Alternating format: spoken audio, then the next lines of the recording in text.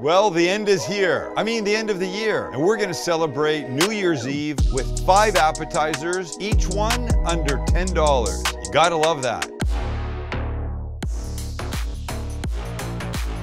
What's not to love? Take that money that you're saving and put it towards something for the coming year, put in your piggy bank, or buy more expensive alcohol with it, if that's your proclivity. If it's not, then buy more expensive, well,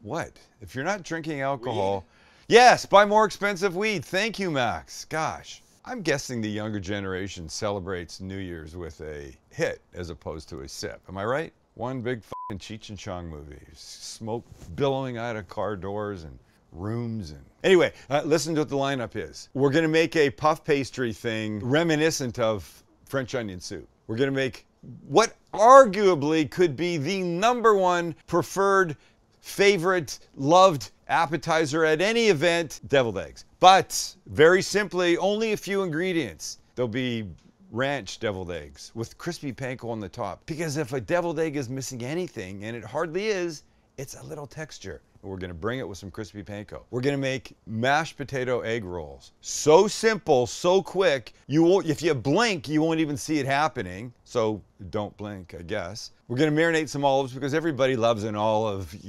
The oily, the delicious garlic, oh, that's great. We'll do that. And then there's one more thing. Stand by, let me look at my stuff. Oh, meatballs. Yes, slowly cooked. I'm using frozen ones. I can cheat. It's New Year's Eve. You can do these things. I tell you, it's okay to cheat all the time. Just not on your other half. That's bad. Right, boys? Right. Very bad. Don't cheat on anyone in your life. Only cheat with food ingredients. We begin by starting to caramelize some onions for our puff pastry dealio, and then we'll move right into the olives. We begin with a pan on the heat, just a little glug of olive oil, and a couple large yellow onions that I've sliced. And in we go. You know what I could have used here, Max? What? A bigger pan. But this is gonna be fine. Just give everybody just a gentle toss so it gets some of the oil on them. These are gonna shrink way down.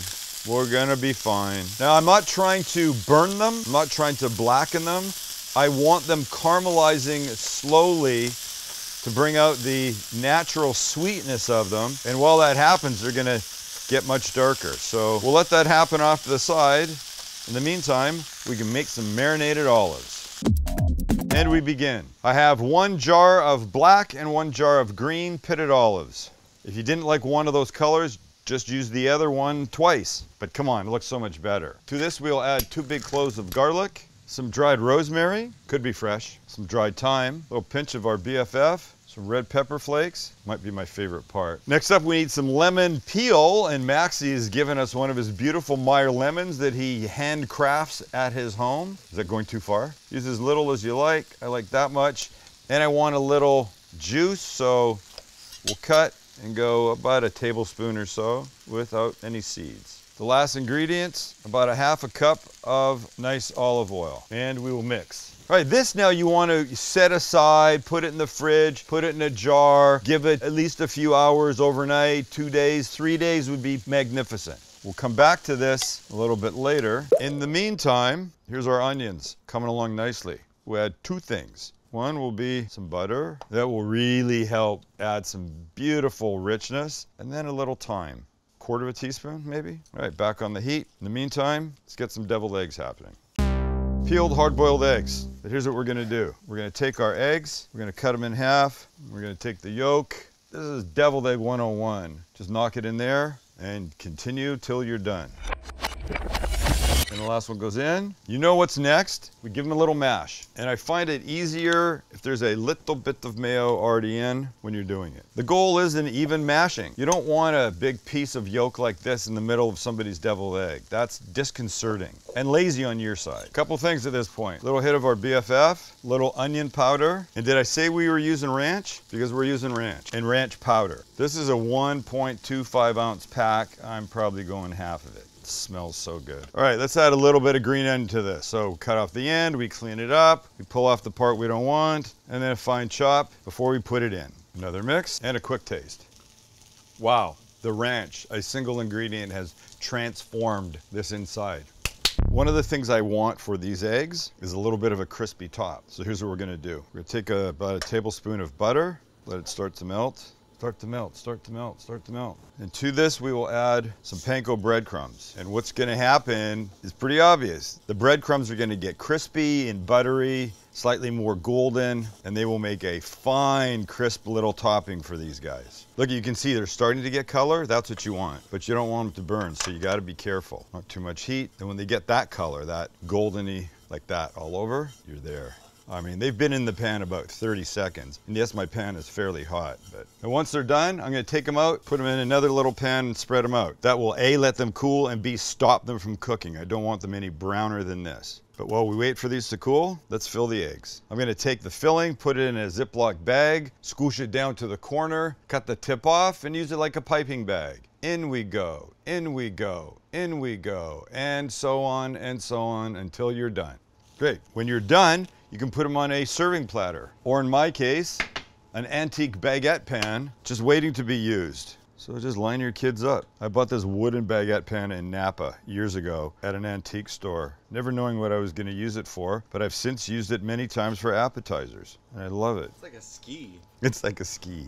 And last, ready for the finishing touch, and we're off. I'm telling you, that is gonna make all the difference in the world. Don't be cheap, you'll be glad the crunch is there. So that's beautiful, but now I've got these guys, and now I might as well make these for the boys. Well, for Max. Chance doesn't like deviled eggs.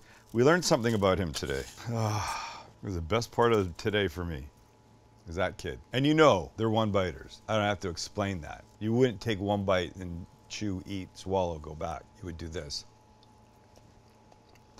The ranch, holy shit. Well, they're two-biters because you get a second half.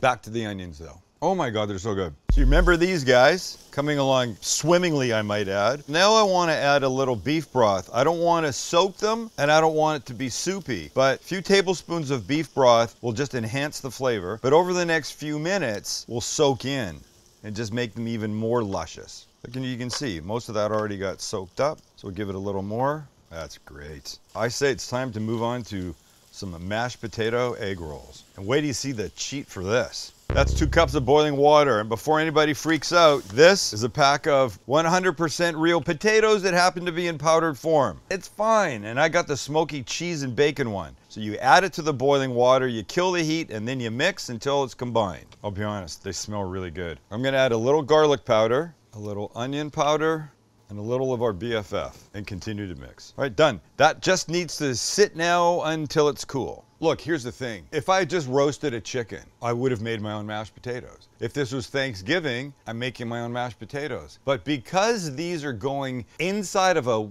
wonton wrapper and getting rolled and getting oiled a bit and then in the oven until crispy, I'm okay using the packaged cheat. You should be too, because they're pretty damn good.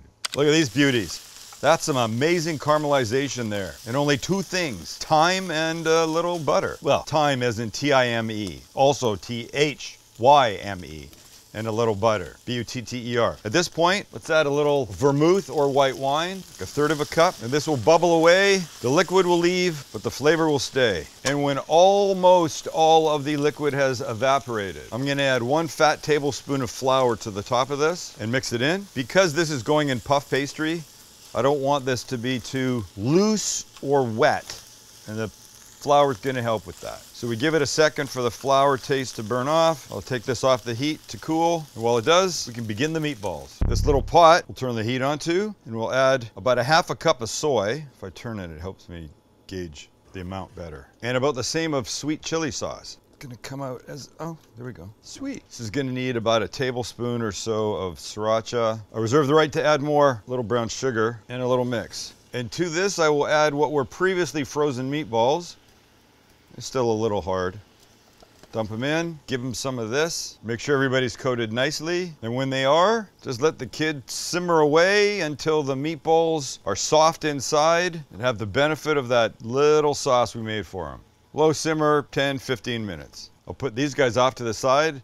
I think it's mashed potato egg roll time.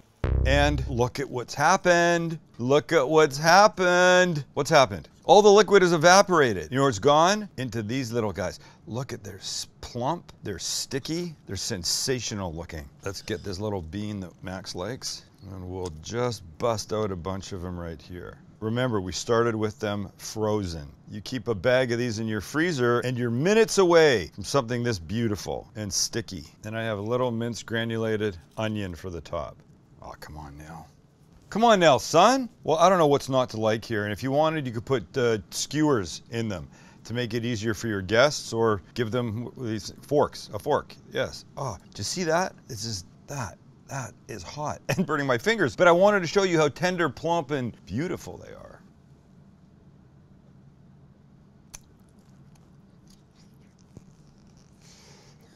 Oh boy.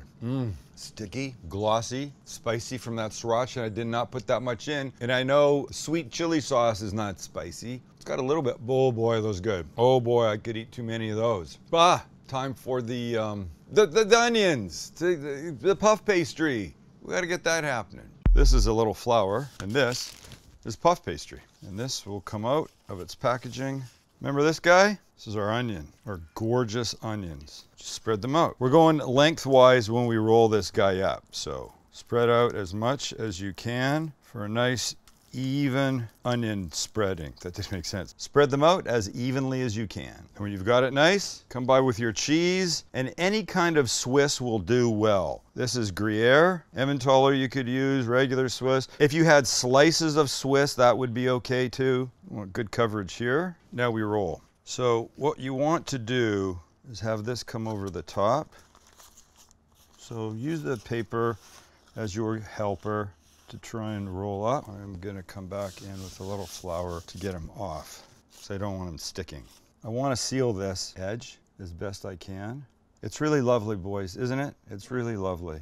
I get my baking sheet, parchment lined. We're gonna take a knife, trim the ends, because the ends have really no filling in them. We'll pick it up, we'll gently put it on top of our parchment paper, and then we take our scissors and we cut. And that's the fun part. Got this beautiful long log, and just push one side one way and the other side the other way. This is just gonna make it prettier when the guy bakes. We take a little brush and an egg yolk that we have beaten with a tablespoon of water, and we brush the whole kid. When you get down to the end, just make sure you've got a nice little bit of egg on pretty much everybody. My oven is on to 425 degrees, and this will go in for 25-ish minutes until golden brown and beautiful. These are egg roll wrappers. This is our mashed potato mix. And those are pieces of cheese to go inside the egg rolls with the mashed potatoes. Here's how we do it. We take one of the wrappers, separate it from the rest of the pack, put it on the counter in front of you with a point facing you. Then take a lightly moistened towel and cover up the rest of them so they don't dry out. We want a couple tablespoons of filling. That would be mashed potato, like this. So put that just below the equator line. And then we'll grab one of our pieces of cheese, push it down a bit, put a little bit of the mashed potato on top to help cover, and you're good. Before you roll, dip your fingers in a little bit of water and just wet the outer edge all the way around. Just gonna help this kid stick. And then we do this. We take the point closest and we come over the top, and then we snug back. Nice and neat, nice and neat, nice and neat. Push down by the end of the filling, bring those corner points in, and then nice and easily just roll away from you until your kid's all snugged up beautiful. Put it on a baking sheet, do the rest. There you go, sweet.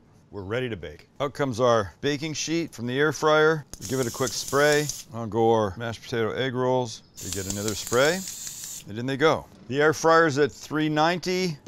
I've set it for 8 minutes. At the halfway mark, I'll flip the kids over, give them a spray, let them finish.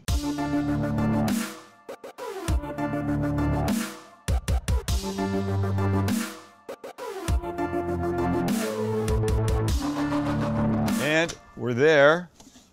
Oh, a couple leaks, but that's okay. Oh, they're pretty. Oh, yeah. It's funny, they only leaked when they turned over on their backs. But who cares? Let's have one. Are you gonna cut it? Or Yeah. just bite it? I think I got to. It's gonna be fucking 200 degrees. Well, let's do this, shall we? Oh, this is some pretty shit right there, man. Look, we could have let it cool a little bit, but now look what you've got. You've got this ooey gooey cheese on the inside. Lovely mashed potatoes. Smoked cheesy bacon for, ow, it's, okay, bite time, let's do this. I can do this, I think. I think the obvious place to bite would be this corner, and that's not why I'm going there. I'm going here. You see this crispy, crunchy, all this melty, gooey. Ah. Son of a bitch. Please let them cool. They'll also firm up a little bit, but damn, are these good. Wow. Okay, we got one thing left. Remember what it is? It's the puff pastry business with the onions and the cheese. Let me go get it, because I cannot wait. And after about 25 minutes, success. Gorgeous golden success. Now let's just get the guy off without busting him. Ow, ow. There we go. Swing. And we cut right there. Glorious. It's freaking glorious. Glorious. Glorious. I want to have a bite now. Get it in my belly. This is the shit, ladies and gentlemen. Look here, then look at this gorgeousness. But wait, you know what we say? It's not about looks. It's about this. Buttery. French onion soup forward. Oh, and the cheese. I could stand here and eat this for a month. But I'll just have one more bite while I grab our olives. Remember those? That's the landing spot, and here they are. You want to take them out of the fridge a few minutes before you go to serve them. They'll be better closer to room temp than ice cold. But for now, that's a pretty bowl of olives. That's a pretty bowl of marinated olives with garlic and rosemary and thyme and lemon peel and red pepper flakes. And damn, come to me, little one, come to me. And this is when you want to use good olive oil, not the junky stuff, the good stuff. They're not too spicy. It's a beautiful richness from the oil. That rosemary and thyme are just fantastic in here. Look it, everybody loves olives, and make these a couple days before. They're only gonna get better. Then remember, just take them out of the fridge. Let them warm up a bit. All right, well, that's our Happy New Year appetizer video for you. Everything under 10 prunes, as my brother-in-law Brian would say. That's $10 for people that don't know Brian. Everything fantastic, everything easy to make. Do this kind of stuff. Have people over, have them bring stuff. You make these things, and everybody's good. I got nothing else. Happy New Year, everyone. Boys? Happy New Year. Happy New Year. See you guys. Oh, subscribe. That'd be a good thing to do right at the end of the year. Hit the subscribe button. Give us a little love and a like, and then tell us what you want to see us make in 2024. 2024. Oh, it's coming. Nothing's going to stop it.